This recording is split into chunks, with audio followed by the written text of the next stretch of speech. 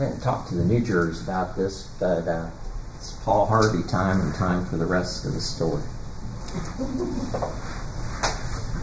And like Paul Harvey, before I get into the rest of the story, I'm going to take a little bit of a break from the rest of the story and start out by thanking you.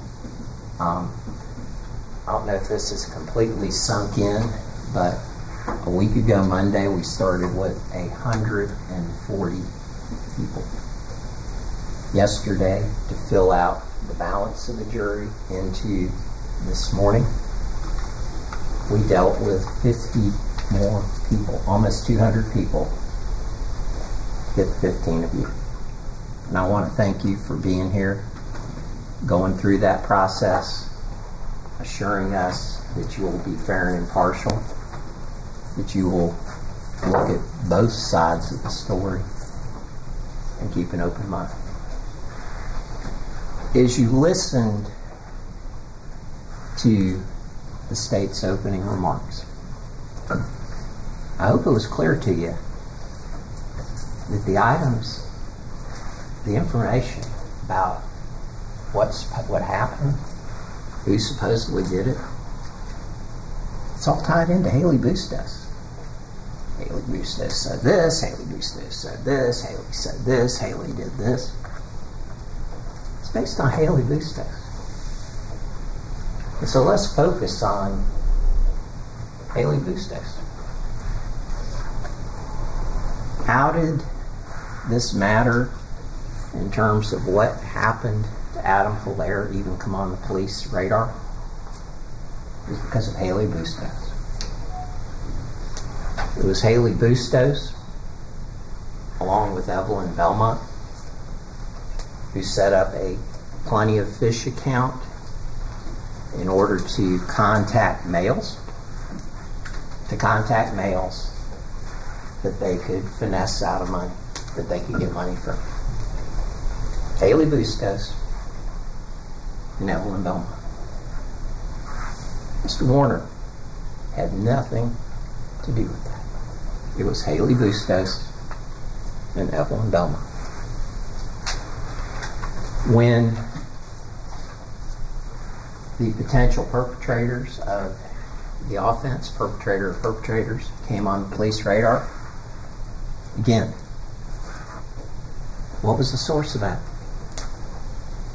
Hailey Bustos. Mr. Warner had loaned Hailey Bustos his car. She goes to Juanita. It was Hailey Bustos who was spotted by the police and Juanita. And she was the person that they wanted to talk to. And when the police approached her, it was Hailey Bustos that fled the police, actually managed to get away from the Winter Haven Police Department detectives, was able to escape in that car fleeing, and managed to get away despite radios, other potential ways law enforcement can catch somebody. She fled and got away. Again, it was Hailey Bustos.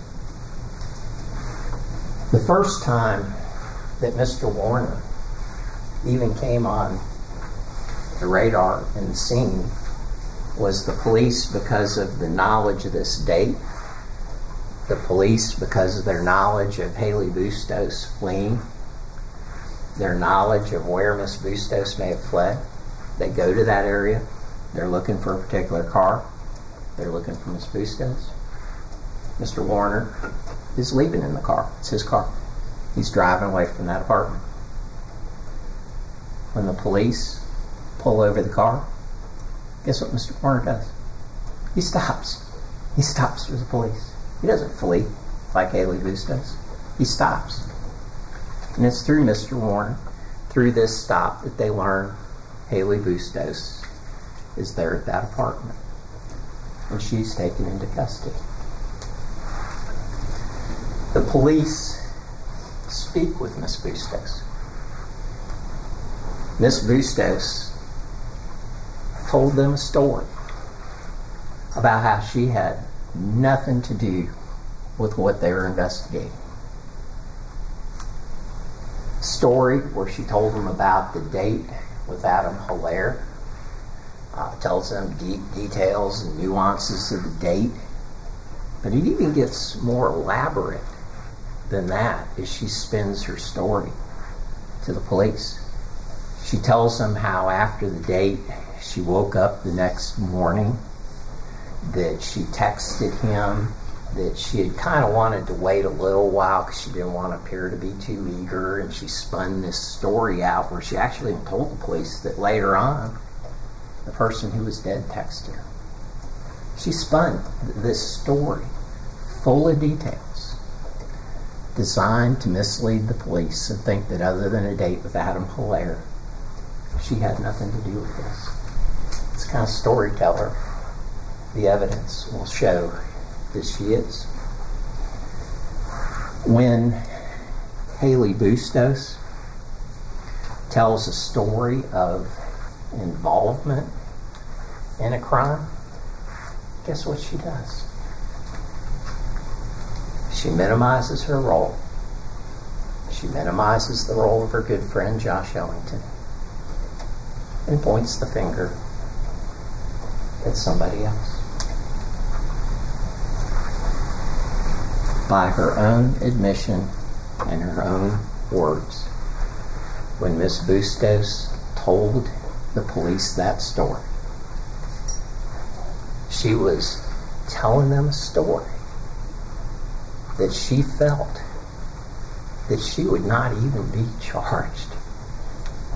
After telling the story of not knowing anything about it, that she then tells another story were based on what she told the police. She actually thought she would not be charged with anything, or at worst, get into a little bit of trouble.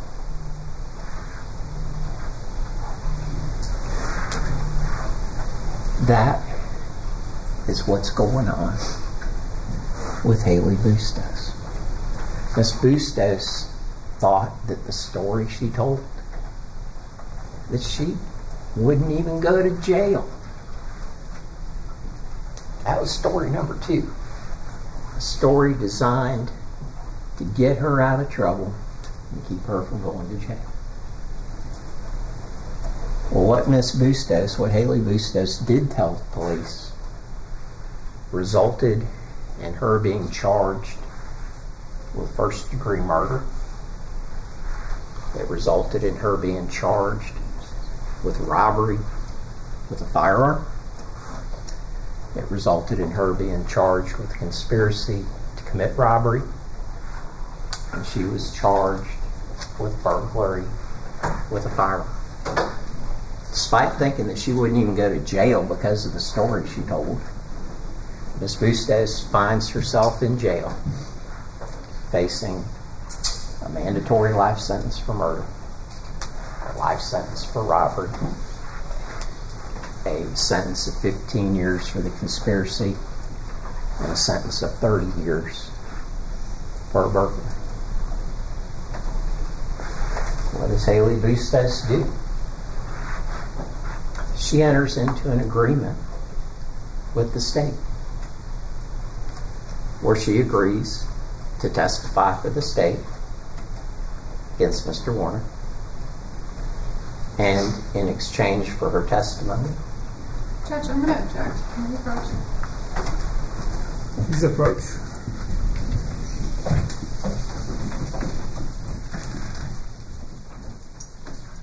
All right, we are going to take a commercial break right now. We will get you right back into the courtroom. We promise you won't miss a thing in the dating app murder trial in Florida. This is Court TV, your front row seat to justice. Welcome back to Court TV Live, your front row seat to justice. I'm Julie Grant. We are watching the dating app murder trial in Florida. Opening statements happening now. The defense is up. Attorney Robert Norgard delivering the open for the defense. There was a little break in the action when we went to commercial break. Let's get you right back into the courtroom where we left off. Oh, and forgive me, I'm so sorry about that. I am being told we want to bring in our guest while we're waiting for that break in the action to be over in the courtroom. I want to bring in criminal defense attorney Josh Schiffer, who is watching the opening statements being delivered in this case. Josh, a short time ago, I got your take on the state's open. How about the defense? What do you think so far? You know, one of the advantages of being the defendant, there's not very many of them, but one of them is you get to see the state go first. And in this case, the state proceeded with this very methodical presentation, and the defense has matched that. They're not going out and trying to sell a defense like a used car. This is very thoughtful. It's turned out. It's been contemplated.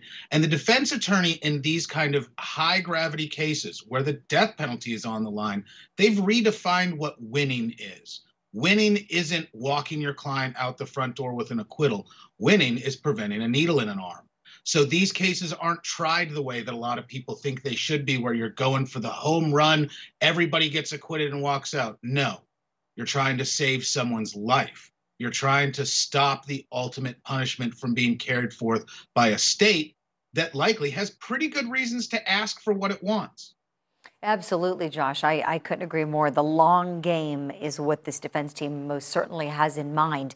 We know that this is a very seasoned defense team, especially Bob Norgard, who's delivering the open. One of the other members of the legal panel today told us he knows him personally, known for being a really solid defense attorney in Bartow County. So certainly very capable of handling this very serious case. And we're seeing early on in the open, he's really villainizing Hailey Bustos, which we thought he might.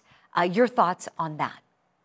Well, I think Hailey is definitely at the absolute center of this criminal conspiracy, whether she's an active participant or a tool.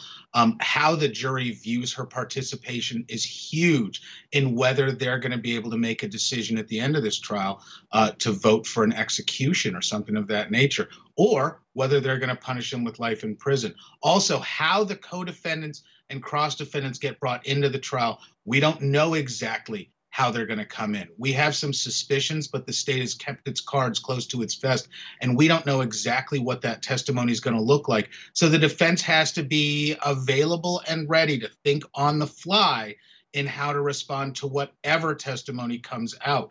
These individuals, the cross and co-defendants, they're testifying in exchange for good treatment. We know that.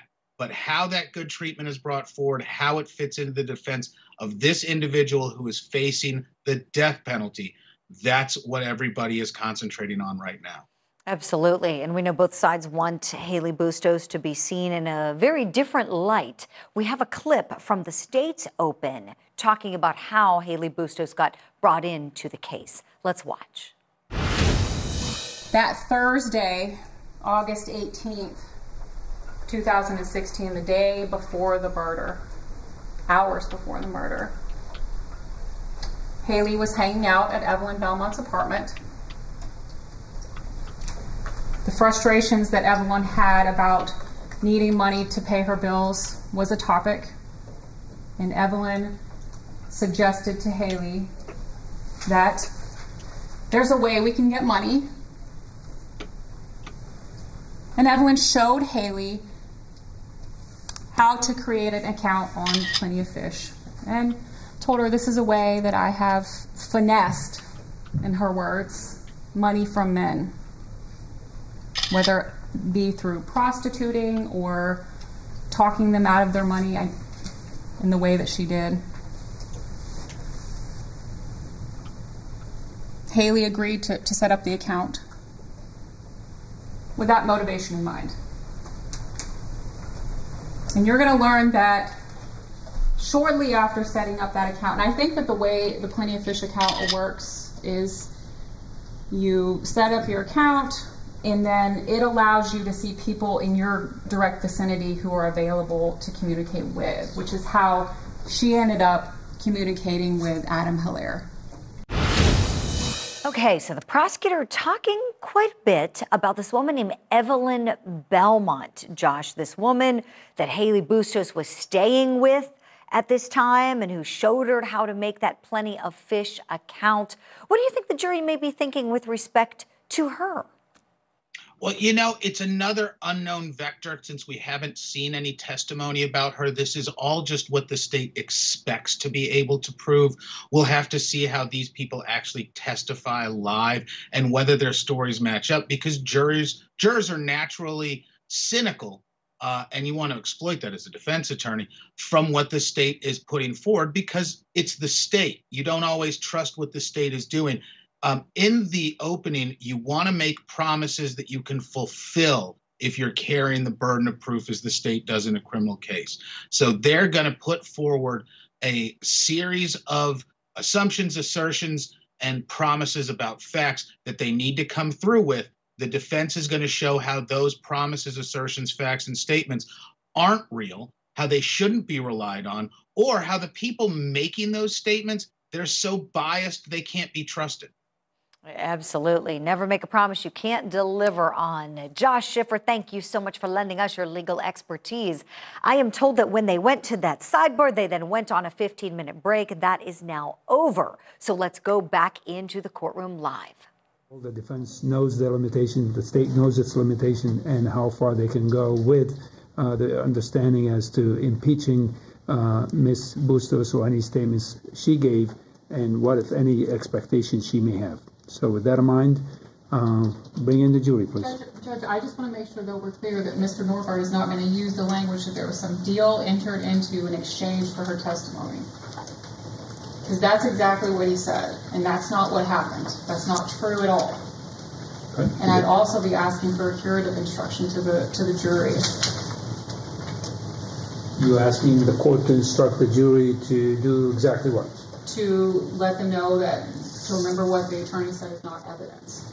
Because now it's out there, and I don't want the jury to think that in any way, shape, or form that what Mr. Norgaard said is true, because it's not true. Defense, as to the state's request. It is true. The agreement. Let's do this one at a time, Mr. Norgaard. State is requesting that I tell or remind the jury that opening statements is not evidence. Any objection? Yes, sir. No objection? I do object. Yes, sir. Oh, okay. Okay. Any objection? My answer is yes. Okay. Just make sure we're on the same page. All right. What is it the defense's intent, if any, as far as language regarding any deals with Ms. Bustos? Yeah, I never called it a plea deal. I was going to get into the fact that by entering into this proffer agreement, she was agreeing to provide substantial assistance that could result in her potentially entering into a plea where the state would evaluate her cooperation. I'll use language straight out of the proffer agreement. Okay. All right, that'd be the court's expectation. As to the curative instruction requested by the state, your request is denied. I've already told them that opening statements and closing remarks are not evidence, and they'll be further instructed on that issue. All right, bring in the jury, sir.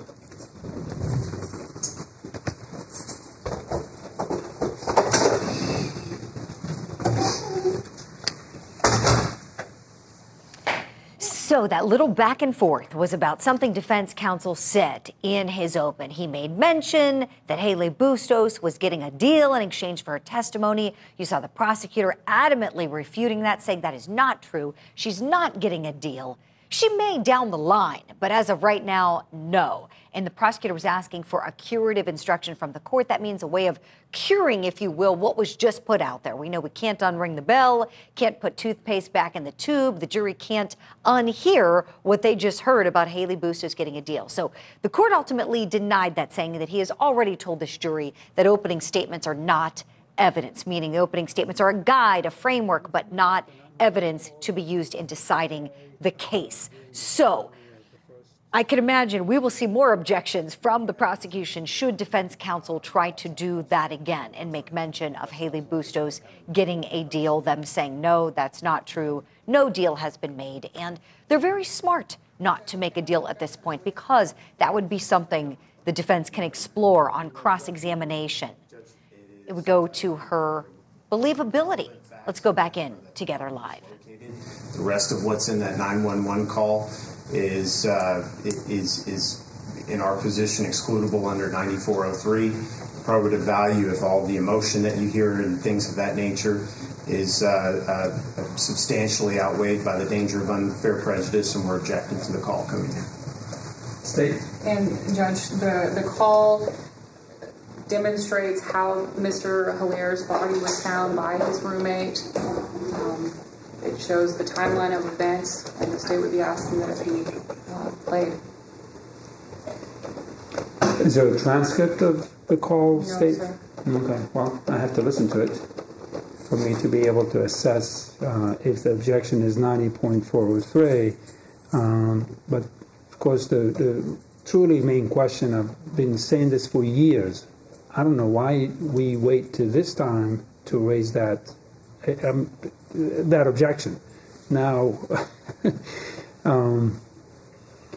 all right, folks, it is our job, to the extent that we can, to minimize distractions, to minimize delays to our citizens that put up with us for a week and 2 days with jury selection. So things do come up last minute, and we have to deal with them. But this is definitely an issue that should not have been addressed right now. And I guess would that be through the testimony of the first witness, State? Not the first witness, Judge, the second witness. Okay. What we'll do then, we'll take a break between the first and the second witness so I can hear it. And approximately how long is the recording, State? 6 minutes. Okay, 6 minutes. I'll just have to hear it. And if there's any further objection, I'll deal with that. Okay? Bring him in. All rise.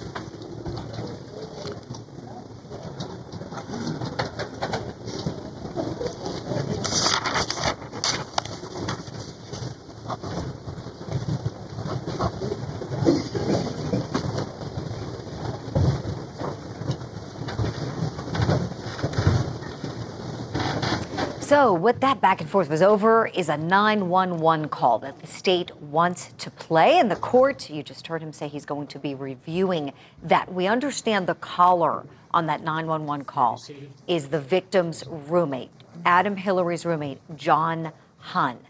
And so that's going to be reviewed, of course, outside of the jury's presence to see if that is, in fact, admissible evidence. We know it wasn't played in the open, perhaps because there's been an objection raised prior to trial, maybe an motion in limine to keep that out. Not sure, but that's what's going to happen over the next couple minutes. Distractions, and for friends, family, and citizens who are observing the trial, keep in mind, folks, that the schedule that we work with, we start about 8:45 on a given morning. We take a mid-morning break, we take a lunch break, and we take a mid-afternoon break. So try to the extent that we can to minimize traffic in and out of a courtroom. You will not be restricted unless it amounts to a distraction. At this point, I don't think it rose to that level, but just keep that in mind, because I, for one, have a tendency to look up every time I see somebody move. And that may, I expect, could be distracting to our jurors who are trying to pay attention to what is going on in the courtroom. So just keep that in mind. If you have to leave, you have to leave. And if you're late, you're late. But just make sure that can be a distraction. And if it does, I will deal with it. Mr. Norgard, you may continue. Thank you. Now for the rest of the story. Where I had gotten to is I had explained that Ms. Bustos, in that first statement to the police, was not successful in her efforts of minimizing her role, avoiding being charged, avoiding being arrested, and she found herself in jail facing first-degree murder, armed robbery, conspiracy to commit armed robbery, and burglary, and facing the penalties I talked about.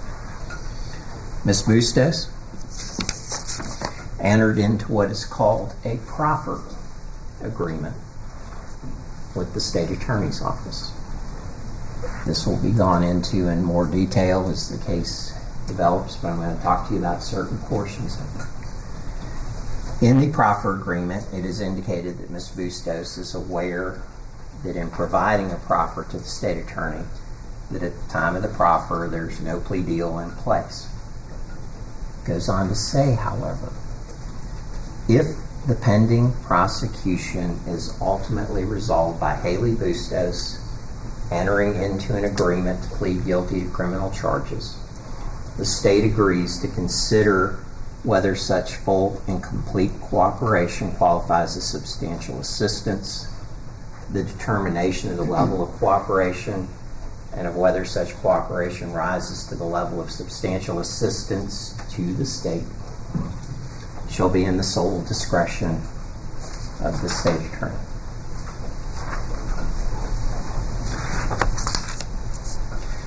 What does that mean for Ms. Bustos?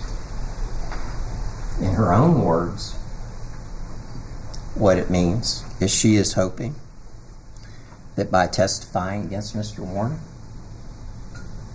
that she will avoid a life sentence. Ms. Bustos has essentially said that she's doing everything she can to get a favorable plea deal from the state, and that's her motivation. She is hoping that her cooperation will get her the best deal she can possibly get.